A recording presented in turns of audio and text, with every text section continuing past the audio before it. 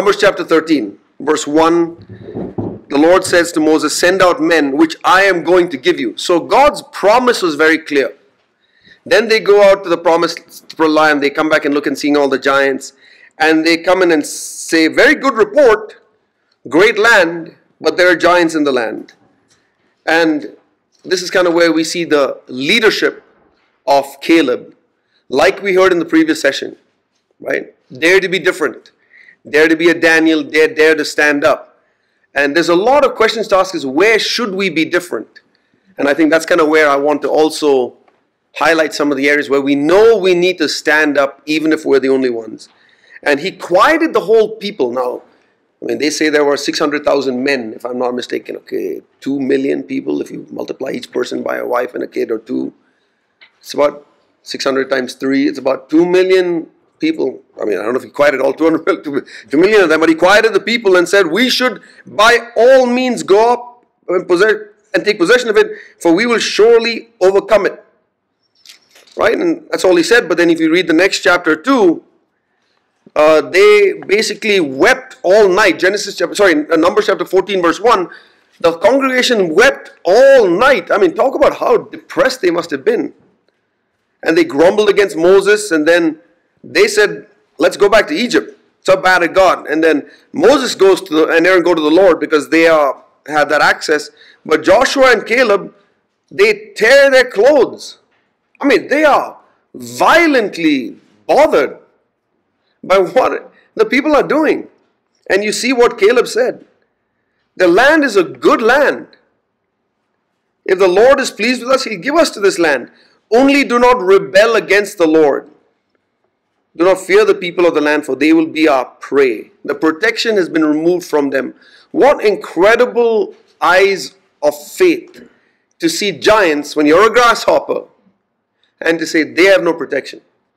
And you see those stories throughout the Bible. You see Elisha seeing something that the servant didn't see when he was surrounded by the armies of man.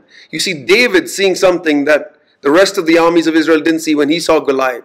You see Shadrach, Meshach, and Abednego seeing something that every other Israelite and the Babylonians didn't see. And on you see these people of faith who are doing that. And then you see Jesus, who also is our leader, our captain in the faith, who sees different enemies. And that's kind of why when we sing the song, bigger than all my problems, bigger than all the giants of fear and unbelief, it's very important for us to define what the giants are. And who are the giants we really need to stand up against? And it's fear. It's unbelief. It's not people. It's not people. So when I say, look, I don't want to please people, absolutely right, I don't want to please people. But the real giants that Jesus stood up against, he was a friend of sin. They called him a friend of sinners. He was willing to interact with people of all kinds of different walks of life. But you know that he was fearless against the Pharisees, religious, as well as Pilate. So it's not only the religious people, but even the world system leaders like Pilate.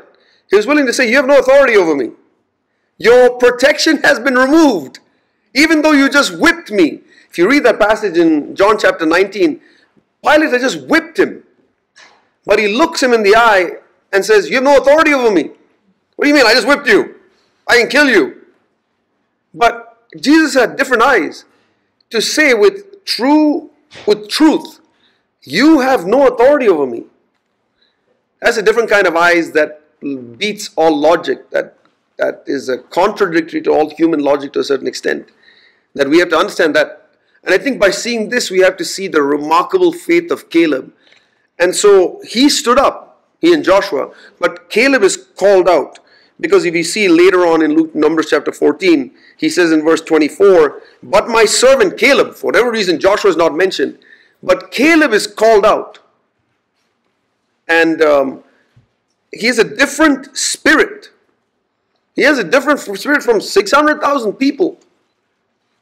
Now Joshua was groomed by Moses to a certain extent. He was the leader of the army. Maybe there was more influence. But here was Caleb. And I mean, if I don't want to get into too much in the details, it doesn't even look like Caleb was from the 12 tribes of Israel.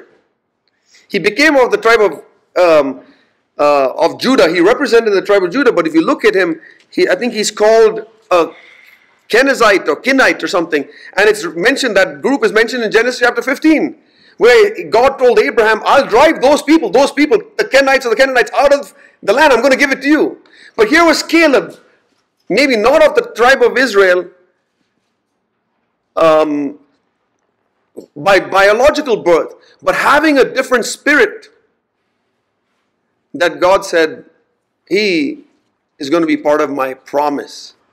And so, the reason why I'm mentioning even Caleb's maybe different heritage is to say there may be different reasons why you may feel I'm excluded from all of God's promises, or for whatever reason there can be a subtle thinking that maybe not everything is available to me because of my physical conditions, because of my education, because of the class of society I'm from, because of my last name, because of my family background and heritage. Many reasons why we may give ourselves a thinking that we are out.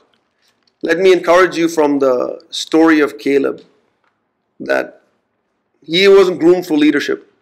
He wasn't seeking leadership. He was not saying, excuse me, I want to be a spy. No, he was appointed to be a spy. But where his leadership stood out was when he stood out against the giants of the land. And so us identifying the giants of the land is going to be incredibly important in our own lives. And so when we're in our young ages especially, the giants of the approval of man becomes very, very big in our eyes, to the point. But underneath all of that is, Lord, I want to please you. I want to have a relationship with you. And that, I would say, is the hardest fight of all. As some sisters were sharing on the way home too. The narrow road that leads to life has cliffs of worldliness and legalism on either side. And it's like a cliff, very narrow cliff on what you're walking on. And there's legalism on one side and there's worldliness on the other. The spirit of the Pharisees and the spirit of Herod. And Jesus said, beware of the leaven of the Pharisees, beware of the leaven of Herod. It's a leaven. You know what leaven is? Yeast. How much yeast do you need to puff up a whole, pound of flour or whatever it is? Small little things. That's all it's needed. That's what Jesus was saying. Beware of the leaven, small little pieces of worldliness or legalism. And it's a hard battle, and I'm sure all of you, in my own life, my teens were driven by being raised with wonderful teaching, but the way it came into me was legalistic. I'll give you a practical example. I went to college in America, and for the first time, I saw Christians who were wearing jewelry in my community. And I wrote them off. I said, clearly they can't be spiritual. They're wearing jewelry. And it was a real shock to my system when I saw them way more spiritual than I was. Women my age had a true devotion to the Lord. But that was an evidence of a legalistic attitude that had come into me.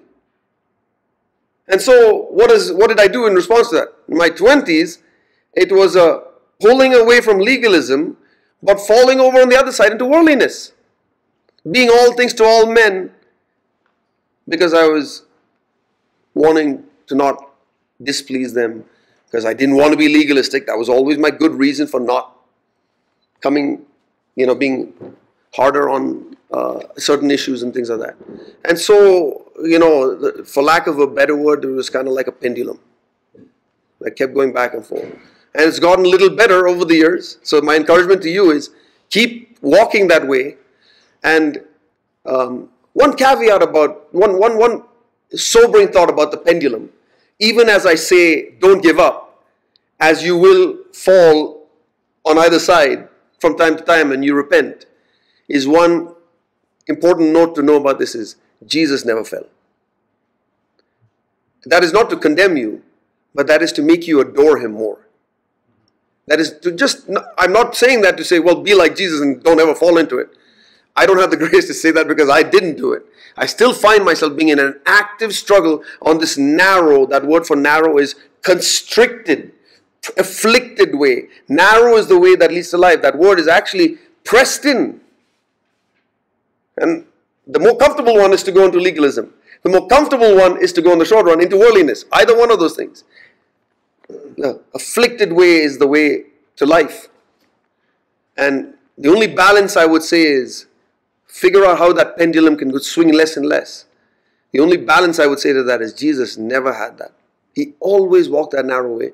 And so rather than that ever beating you up, because that's what the devil wants to do, condemnation, let that make you adore him and convince you more and more that he is the one who is worth following. He is the one mediator between God and man. The man, Jesus Christ. That's what it says in 1 Timothy chapter 2. The mediator between God and man is the man, Jesus Christ. He was fully God. But Paul underlined that word, the man, Jesus Christ, because he was saying, look, it was like you and me. And he never went down that pendulum. And Caleb had that spirit. And then in Joshua chapter 14, I'll just share a couple of other things. You can meditate a lot about that because this is also something that we want to spend this 1 hour having time for questions or sharing other thoughts. But in Joshua chapter 14, Caleb comes in and says that, you see that in word, I'll just point you to this in Joshua chapter 14 verse 6. It talks about Joshua in Gilgal and Caleb the son of Jephunneh the Kenizzite. So Caleb's father was a Kenizzite. Go look that word up, Kenizzite, and see where that word is found. You'll find it, I believe, in Genesis chapter 15. You know the word which the Lord spoke to Moses. And he basically says that this is what the Lord spoke to Moses. Now then, verse 12, read that. Now then, give me this hill country about which the Lord spoke on that day, 40 years ago. Caleb is like, I have not forgotten that. I'm not done. I'm holding on to God's promise from 40 years ago. That God promised that this would be mine. And God gave him those territories. And I love that humility in which he says at the end of verse 12, perhaps the Lord will be with me. Maybe it'll be for me to do it. But he always had that perhaps. Even in the Numbers 14, he says if the Lord is pleased with us, he'll give those people into the land. So sure he was with God's promises. He knew, hey look, I need to walk before the Lord. I need to keep my garments pure. And you see that that he gave up. That Caleb ended up getting that land, and that was the hardest land to overcome, the one with the greatest giants that they had. And so, young people, if in our pursuit of God, bigger than all my problems, bigger than all my fears, God is bigger. It's an easy song for us to sing now. It's an upbeat song, but it's a pretty hard road. And we have some wonderful examples of one or two in the Old Testament who had that stance. And so, those are my introductory thoughts. A couple of thoughts more I would have about Caleb if we have time. But I want to also it's 20 minutes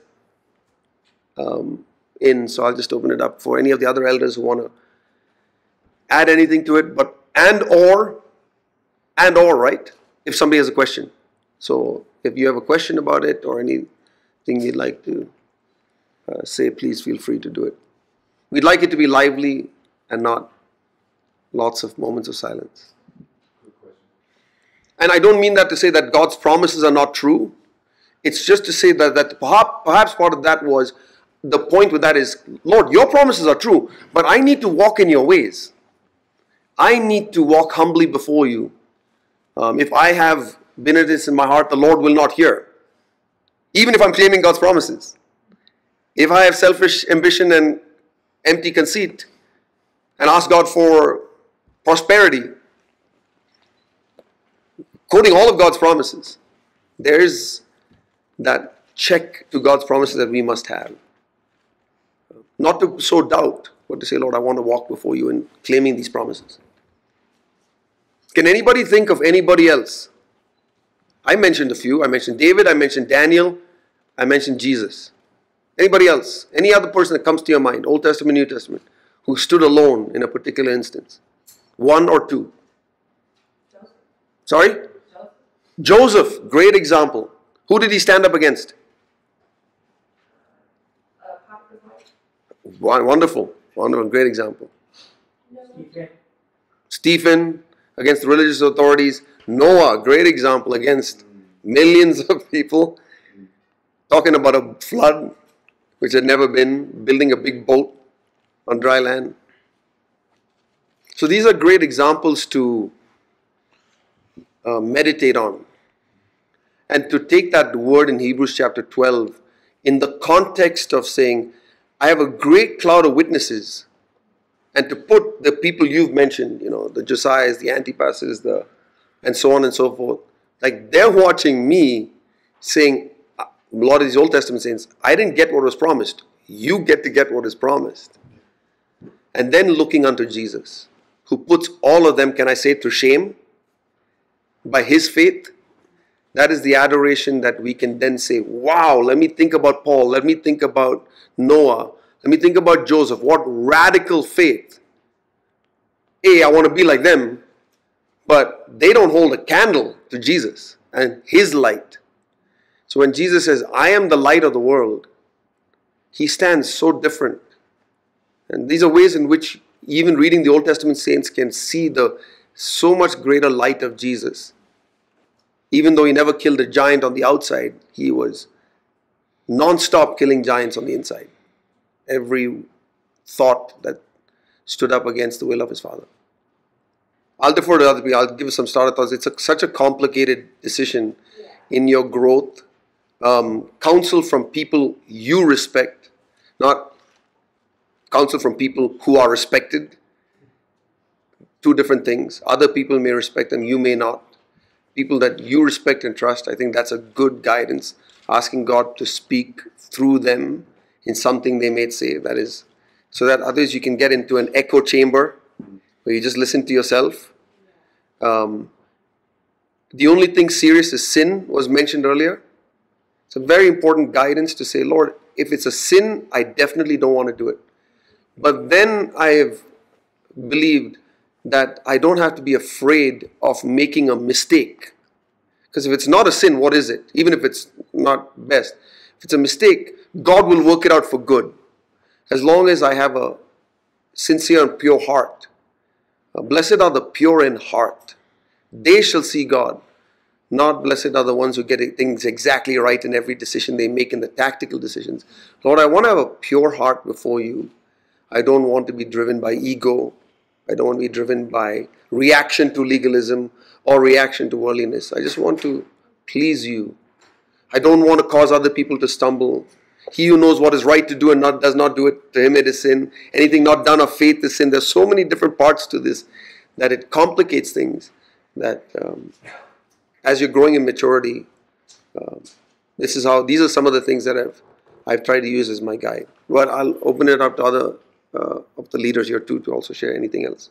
Yeah, I think it's a complicated area because the conscience can be so influenced by our culture. Our conscience it's been corrupted, and it says that the blood of Jesus sprinkles our conscience clean to be able to serve the living God. But I think it is something that we need to go to God to keep helping us. I think that's kind of why a community of believers is so important. In contrast to the culture of this world, Christian world, that says, I just need God. I don't need a church. It doesn't matter what kind of church to go to. I just need a church that gives me good music and a good message. No, God wanted us to be like a family because that's how He brought children into the world. Children don't know how to do these things. And sadly, Jesus also wept when He looked, I don't know if He wept, but He definitely was really troubled when He saw all these sheep, but no shepherd. He said, the harvest is plentiful, but no families. It was like He was looking at a bunch of orphans and no godly leaders in different pockets to help these sheep. And so there's the problem that you're pointing out would be less if there were just a healthy family where there were people who were in their 30s and 40s and 50s and 60s and 70s who can guide the people in their teens and the 20s. And so I think even if the answer is best to answer your question, at least you can say, Lord, there's a great need for churches, local churches where it's the family of God, cross-generational. Yes, there's the needs of the teens and 20s, but there's such a need for the 40s and the 50s. People who can take our teens and 20s under their wing, not because they want to dominate, because they want to shepherd them. And that's what touched my heart about it as I was going through different churches. It didn't solve the problem. I still struggle with that, the same very problem that you deal with. Should I do it? I don't have a problem with my conscience about it. Somebody else has written an article or a blog about it, and I don't feel it's okay. Right? And so but I think the people that God puts in my life and whom I trust help with that in that journey, without being paranoid. Yeah. What does that mean? Heart strangled from an evil conscience? Hebrews chapter 9 verse 14. That's the verse I was quoting. Thank you for asking if I didn't. If there's any verse that I could quote it wrong. Especially if I don't look it up. Hebrews chapter 9 verse 14.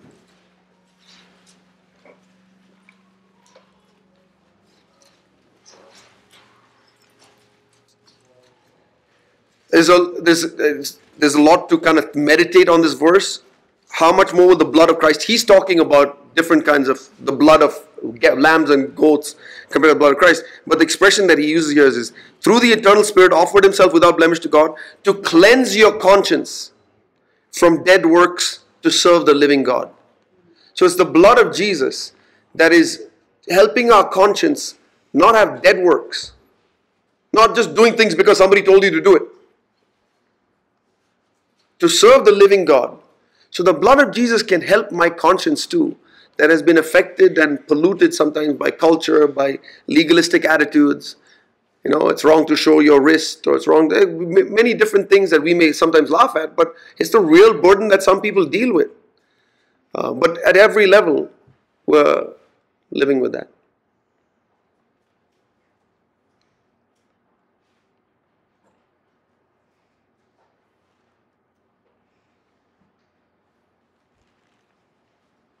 But I cannot underline enough, our conscience seeking to be pure and being informed by God's word and godly people that we trust must be our guide. And willingness to say, God, I've grown in maturity. I'd honestly, before you, can tell you, I opened up my conscience before you and it didn't bother me. 5 years later, I see things differently. But I'm not going to condemn myself about it. I was pure in what I did before, as far as I can tell. Walk in the light. Micah, you had a question or point? Yeah, Comment. Can you elaborate what you said without being paranoid? That's Jeremy's expression. I mean, I'll say that is you can go into such a over-rotate into constantly thinking, but it's probabilistic, it's probably legalistic, I'm probably offending somebody, probably doing something, or I'm clearly offending God. In so many different ways. I brought paranoia into different parts of my life. Like, how do you know you're filled with the Holy Spirit? I associate, I'm talking about me, CFC born and bred. In my 20s, I used to think that being filled with the Holy Spirit, when I asked God to fill me with the Holy Spirit, I waited for a physical evidence. And the physical evidence was my hair standing at the back of my neck. I really did. Not all the time, but when I used to pray, I was like, Lord, I really want to be filled with the Holy Spirit. If my hair stood at the back of my neck, I knew the Lord has answered my prayer. Can you believe it? So I became paranoid when the hair didn't stand up on the back of my neck. And I have hair in the back of my neck, so couldn't eliminate that. But it didn't, so I became paranoid. And I didn't go to God's word to definitively smash that idea. I'll tell you, even now, think about when you're singing and you start feeling emotional. Does that mean God's speaking to you? I don't know. You think about that. And I can see all different. I'm not saying he is or he isn't. But what if he isn't? What if you're not crying? Does that mean he's not speaking to you? And so I just learned to not be paranoid. Yeah, I actually do think that something that at NCCF I have at least felt, and we've tried to build this, is if your brother sins against you, You know what the rest of that verse is or something? You know the essence of it? You should go and talk to him. I feel like a healthy community doesn't just forgive. I'm not saying they shouldn't forgive. That's not full obedience to Scripture. If your brother sins against you, you should go and talk to them. And so I think that's the balance to me, I feel, in a healthy community to protect us from being paranoid. Did I say something that offended Olu in my conversation with you yesterday? I don't know. Probably might have. But I could be totally paranoid. Right? Because he didn't smile at me like a big smile when he saw me today. He clearly has something wrong. Well, the instruction is, look, just come and talk to me. And I think it's an onus on both of us. Like, if you bothered me in something you said, I feel like I have a responsibility to come to you too. And that should be the way in which we do it. There's the expectation of, look, if I have something that I felt that really bothered him, I'll do it, but I don't want to be paranoid. But I also have this confidence. Now, if he has something against me, I want to be as open to saying, I'm not going to be defensive like, no, I'm so sorry that you felt that way. I honestly didn't mean it that way, but I'll pay attention to that, the way I wink or the way I, smile in that way. I didn't mean to laugh at your family. Things can be misunderstood. So that's my encouragement to be in the balances. I guess let's say if it's with believers especially, then, well, I can say that, okay, I offended you, but you're very smart, much more spiritual, but you should just die to yourself. Like something that I was necessarily bringing up, or if you offend somebody. If I think if I offend somebody with something I say, not necessarily where they have to always come tell you. Yeah. I think in a community, it's not just dying to yourself. Yeah. Because that's not all of Scripture. I must die to myself so I don't get offended. Yeah. But it can hurt. To where I can say, look, if the verse in Scripture is very clear. If your brother sins against you, talk to them. So I think it's taking all of Scripture, dying to yourself and talking to them, because we're being of help to one another in community. Not trying to throw a stone at them, emptying your pockets of all stones, but saying, look, I want this to be a trusting relationship. And it takes emotional maturity. Some things that I didn't have in my teens or my 20s or my 30s. And I think I over-rotated on dying to self. I can tell you that from my own thing. I was too much dying to self without ever speaking up. And I don't think that's been the healthy answer that I have right now, at least as we're trying to have a whole healthy church. If you can't run back to him, walk back to him. If you can't walk back to him, crawl back to him. If you can't crawl back to him, just turn towards him. I wrote that in 25 years ago when I was feeling I don't have the energy to walk back to you. I failed you too many times. And the thought was, I'm going to come crawling back to you. One crawl at a time. I don't know how the prodigal son came back to him, but he was eating pig's food. He was not the strongest of all people back then. Maybe he crawled back to God. But coming back to God is the definition of success, not victory over sin. Turning to God is the definition of success. I get that from James chapter 1 verse 2. Consider it all joy when you face many trials, because the testing of your faith produces not giving up. That's what it'll produce in you, not giving up. That's success. And not giving up will have its perfect result, where you'll be perfect, lacking in nothing. So, victory over sin will come along the way, but the first definition of success for the Christian is not giving up. Which means everybody sitting here is a raging success. Put that label over your head right now. Because you're here. You've not given up. Start with that label by the authority of God's word. And sit on God's lap with that definition of you and work out your issues with Him. Identity is important. Let me share one other thought with you about Caleb. Joshua chapter 15, the next chapter. It says that Caleb did do what God had promised him, and so clearly he was pleasing to God. The perhaps was guaranteed.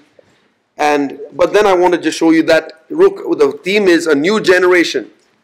So Caleb was going to do this. But Caleb was not interested in kicking out all the people alone himself. He was 85 years old. He could have done it. He says, I can do it. I'm still as strong. But see what he says in verse 16. Joshua chapter 15, verse 16. Caleb said, I'm not satisfied to go and kick out these things. I want a next generation. He says, I will give my daughter to the one who goes and kicks out the giant. Caleb clearly said, I can do it.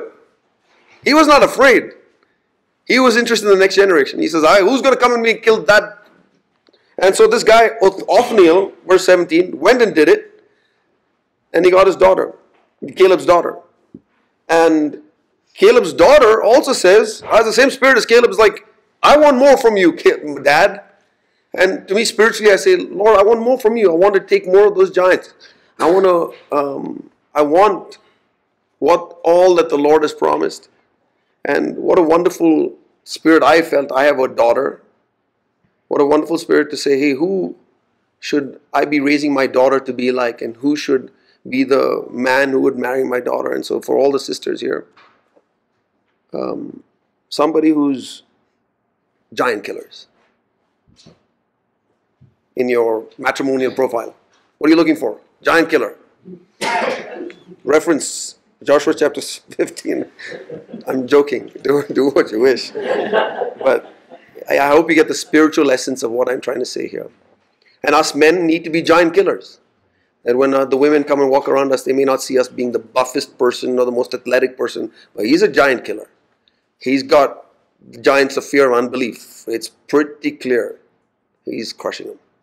And that's the attitude we must be having as men. That's the attitude we're supposed to be having. Women, and it's women too. Caleb's daughter was also raised with that same mindset of having it. And Othniel ended up being the first judge of Israel. It's written that in Judges.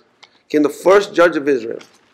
So you see Moses picking somebody who was not even from the tribes of Israel. God calling him out. God selecting him to fight the greatest giants in that land. And then Caleb also picking somebody who was not his relative. Some other random guy called Othniel because he was a giant killer. Saying you see the lineage of a new generation that seeks God's face. Psalm 24 verse 6. Let me end with that. And we can ask a few more minutes for questions too. Is Psalm 24 verse 6. He says, that's where this verse is from. This is the generation of those who seek Him, who seek your face. Let's not forget the words that came after that. Even Jacob. Now, Jacob is a blessed name now. But Jacob, that word means grabber.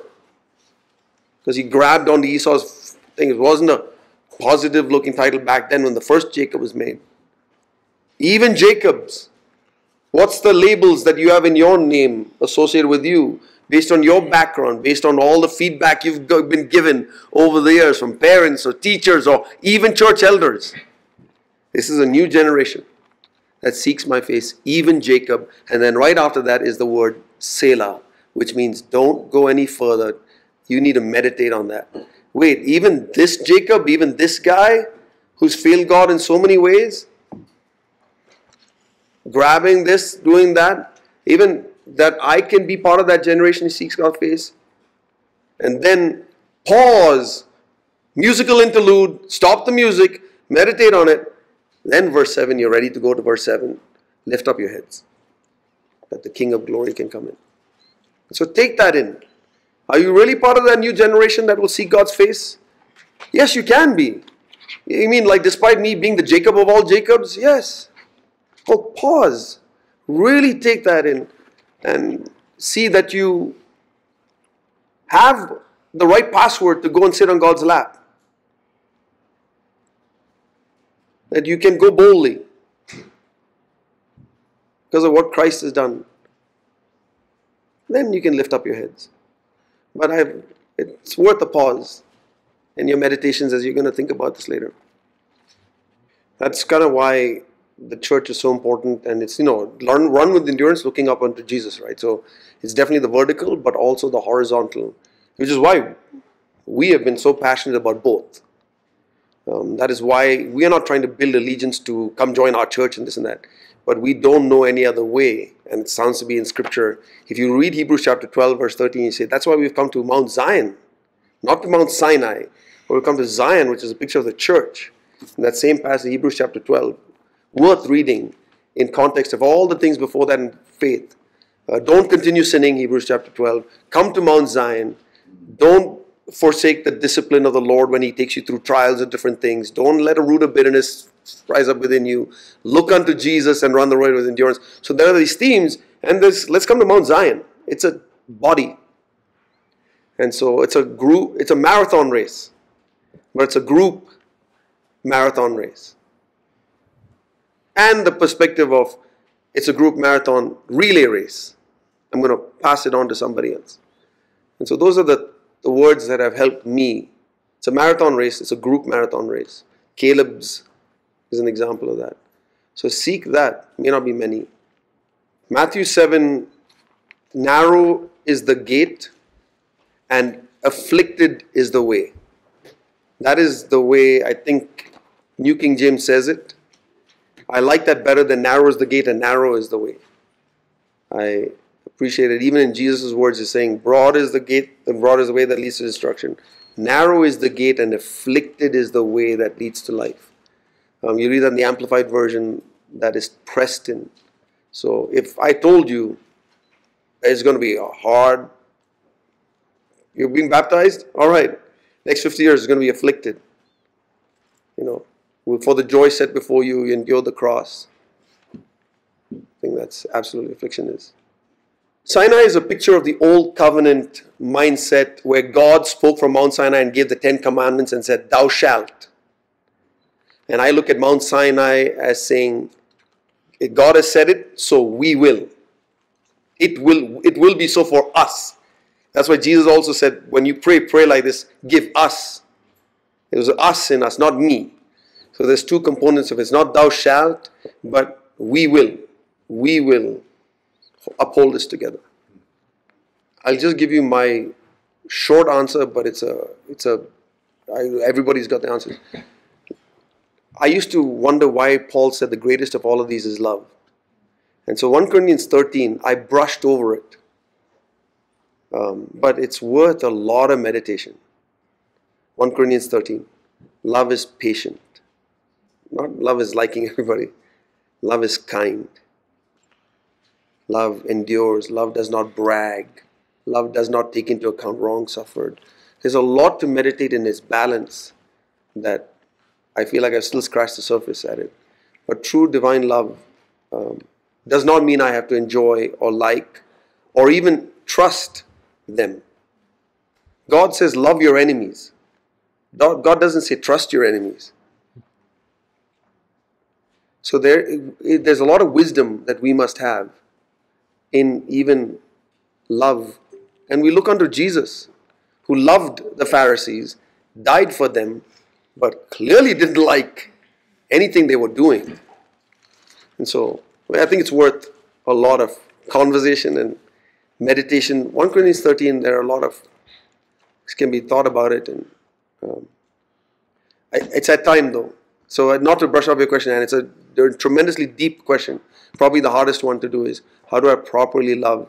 Because Jesus said the whole thing can come down to this: love one another as I've loved you. That's it. So I can just take that one verse, and I don't need pretty much anything else in the Bible. And pretty much you could just do that, and you're set. So it's the deepest of all to love as Christ loved us.